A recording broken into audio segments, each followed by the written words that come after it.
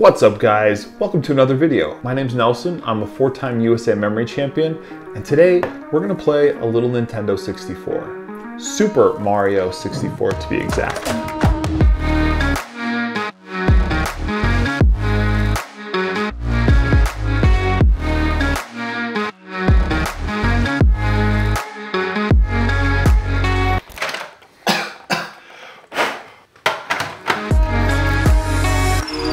One of my favorite games of all time. It just reminds me of my younger years. Am I dating myself? Probably, whatever.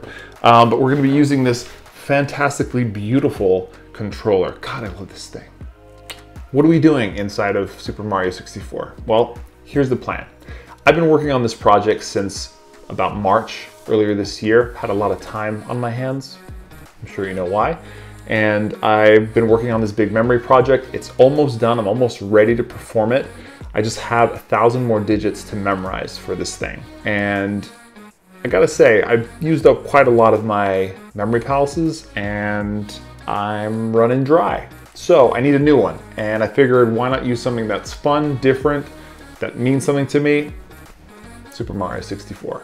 So I think this will be interesting for you guys to see how I take a large amount of data and come up with a memory palace on the fly as I go and memorize all that information. I haven't seen the 1,000 digits yet, so I'm gonna learn them here in this video while you watch. Now, if that wasn't enough, let's add a little element of challenge here. I was thinking maybe I could try to beat the game at the same time. Give myself about an hour to beat the whole game and memorize all 1,000 digits inside of Super Mario 64. Now, I know some people can beat this game in just minutes with 0 stars, 1 star, but I'm gonna try to beat it with 16 star, which is kind of the default speed running amount of stars people go for. My personal best, it's not very good, it's been around 30 minutes. So I think 30 minutes plus stopping and going, memorizing stuff, memorizing 1,000 digits, I think pushing for an hour would be a good challenge. So let's get into it. All right, one thing I realized that maybe a lot of you viewers don't know about is what is a memory palace. So I've actually done a bunch of videos. I'll link to one up here just so you have that. But if you search my channel, you'll find tons of videos explaining or using a memory palace. But in short, just so we have it here in this video, a memory palace is basically a place that you use. Typically, it's some place that you know very well, like your house or the school you went to growing up or your significant other's apartment, whatever, and you place images for things that you're memorizing along a path through that space. The idea being that when you want to recall that information, all you have to do is think back on that place, go through it, traverse it through your mind, and pick up the images for what you memorized in the place. So what I'll be doing in this video is, instead of using a real place that I'm imagining, I'll be using a fictional place that exists within this Nintendo 64 video game world, which is totally reasonable. I know the place very well. I spent my childhood playing the game for hours, so it's familiar to me. It's a 3D space, so why not? And what I'll be doing is turning the numbers that I need to memorize into pictures, we'll talk about that later, and placing them along paths through this map of the Super Mario 64 world. Okay, back to the video. Okay, so I think the first thing I need to do is kind of map out what I'm gonna do. So I have 1,000 digits and I basically need, the way I have these numbers separated is basically every 5 digits is one image for me. The first 3 are a person and the last 3 are an object or a person sometimes. So that middle digit actually overlaps. And I do that on purpose because in the case that I forget maybe either the first part or the last part, if I can get that middle digit, then it sometimes helps me remember one or the other. So 1,000 digits, every 5 digits is one image. That means I need 200 locations.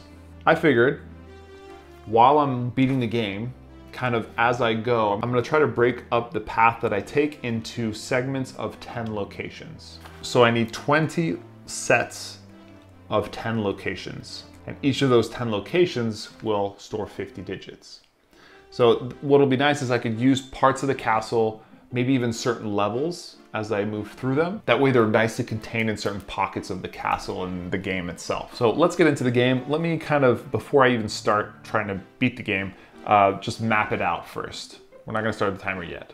Okay, so I think what makes the most sense is to model my pathway, my memory palace route, after the actual path I'm gonna take to beat the game, which I know pretty well. Because remember, the best memory palaces are the ones that you know very well. And the order in which you go through it should make sense too. I don't wanna memorize anything extra. Remember, I'm doing 20 sets of 10 locations each. 10 locations, 5 digits each, that's 50 digits per area. Times 20, that's the 1,000 digits. So of my 20 locations, the first will be the outside. You go into the castle, maybe a little bit of the lobby. Then we go to the left, we go into the first kind of level area called the bomb battlefield. Then typically I go to the next available level once you have that first star, which is Womp's Fortress. Then I need a couple more stars. I go to Cold Mountain, the snowy place. And then once I'm there, I'll have enough stars to go to the first Bowser boss, so I'll go to his level. After I beat Bowser, I can go into the basement, and that little pathway there through the halls there could be its own memory palace portion as well. Then I go into the lava level, that'll be another one. Then I go into the sands level, Hazy Maze Cave one. Then I go into the water world.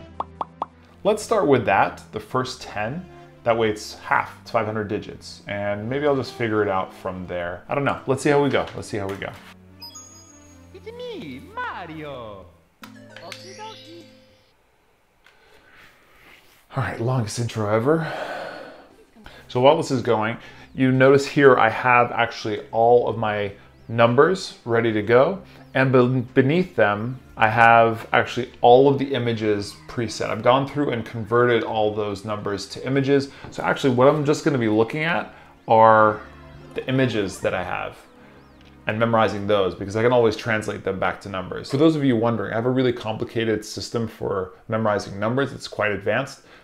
You can see it in this video if you want to learn more. But the point is instead of numbers, I see pictures of people and things. It's a lot easier to remember that way. I see dead people. All right, so here we are. And I have my first 10 images that I'm going to put there. And I guess I should just kind of map this out. So I guess where I start, that's the first location right here. Yeah. Then I'm gonna come here to this sign. Then maybe here, that's 3, 4, whoops. 4 will be the bridge, 5 will be the door. Yeah, then we can do this right in the doorway, the stairs, the open lobby part, the side stairs, and then entering through into the room that has the next level, the bomb battlefield. Okay, now let's actually memorize these things. All right. Okay, so the first one I have is a friend of mine, Pam. She's climbed with me and she's got a bunch of freckles on. And so that one is 95889. So I'm gonna picture her right here with a bunch of freckles. Okay, next one is the sign. That is a geek, so that's 706. And he's got a scuba tank, 695. Okay, so he's by the sign, he's got nerdy glasses on, and he's breathing from a scuba apparatus. Then here we have my aunt, and she's on a rocket ship, just flying back and forth. Then on the bridge we have, memory guy, Tony Buzan. For those of you who know, Tony Buzan. And he's wearing a Pope hat. And I guess I could just picture him just kind of waving that Pope wave to everybody across this bridge. Next up by the door, we have another memory guy, Chester Santos, who is, sorry Chester, he's taking a big old dump in front of that door and it smells bad. All right. Okay, we'll come in and then maybe on this first little star here, this sun will put it's another one of my aunts, and she's ringing a bell. Okay, so that's what, 66544. Then up the stairs here we have it's a lot of my family. It's my cousin Marie, and she's climbing a ladder, which I guess she's got laid down on the stairs and she's just climbing it. Then in this open area here will be the next one. It's a pumpkin playing the trumpet. Then we have up here on the steps is Scrooge, and he's having a seizure on the stairs. Okay, that's not so pleasant. And then finally, a friend of mine, Bonnie, she's smoking a cigar. Okay, cool. So in my head, I'm just gonna quickly think about it. I had Pam with the freckles, my geek friend, a geek, scuba diving, my aunt on a rocket ship, Tony Buzan waving like a pope, Chester Chancellor's taking my aunt with a bell, my cousin with the ladder, Pumpkin playing trumpet, Scrooge seizure, and Bonnie smoking a cigar. Cool. All right. Okay, we wasted so much time. Let's get a friggin' star.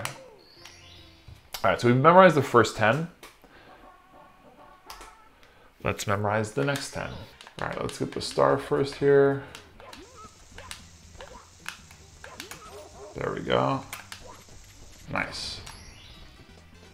All right, so right here, I'm gonna put the next one right where I am. That's Doc from Back to the Future, and he's got a spiky jacket on, like a punk. My other aunt, Françoise, and she's saying, "E.T. phone home." All right, and then finally, by where the star was, since this is where I ended up anyways, by this grading is this friend of mine, we call him Red, because he's got red hair, and he's wearing a bro, a man bro, if you remember from Seinfeld. No, bro's no good. Too ethnic. The man's ear.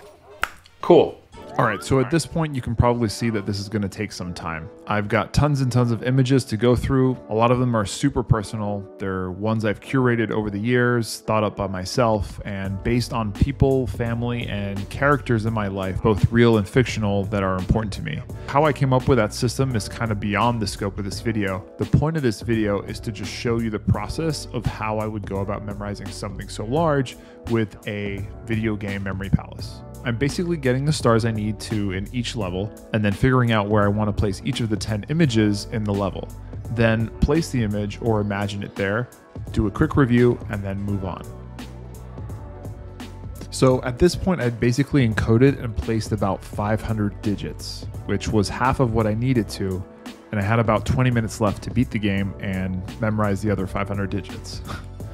So after this, I kind of picked up the pace, tried to get to the final Bowser as quick as possible, and beat the game so I could spend the remaining time memorizing what was left. So what I had to do at this point was kind of think of other locations that I didn't use on my path to beat the game, but that I was going to use just to store the digits after the fact. So I thought of different parts of the castle, other levels that I hadn't visited yet, and kind of quickly went and visited them, or just kind of mentally visited them and threw the last remaining digits in them. Snow Eye guy with dulce de leche. Okay, that's it. Time. I'm done.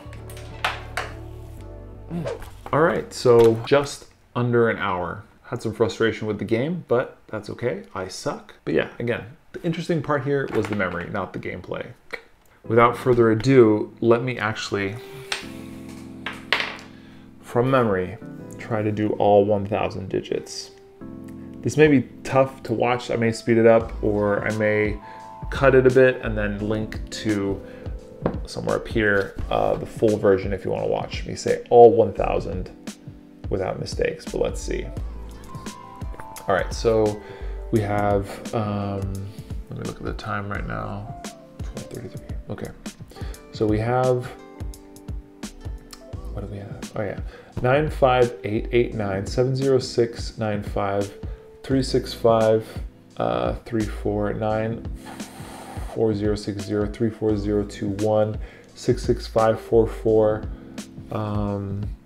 3755 890045 632 8822505. Okay, one down.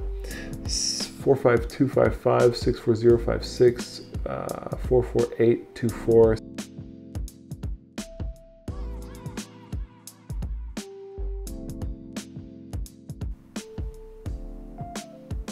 I have to look. I don't know this one.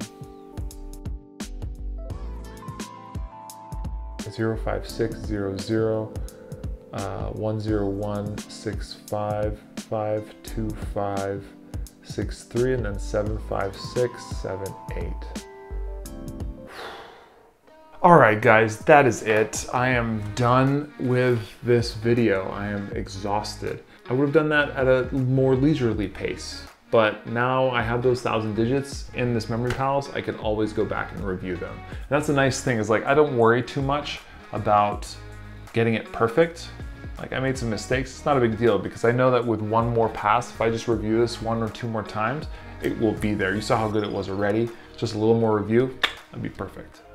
And And yeah, you saw how I was able to just take a memory palace on the go as I was actually doing another pet task, which was trying to beat the game. And it wasn't too big a deal. And there was actually a lot of room to spare. I only used small portions of each section. There could have been a lot more use, and I could probably store more numbers in there as well. But yeah, I hope that was interesting. I hope that helped you out. Maybe think of ideas for your own memory palaces. Maybe you want to go in and play this game and come up with your own memory palaces. If you have any suggestions of any other video games you'd like me to create memory palaces out of, please let me know in the description. I'd love to play them.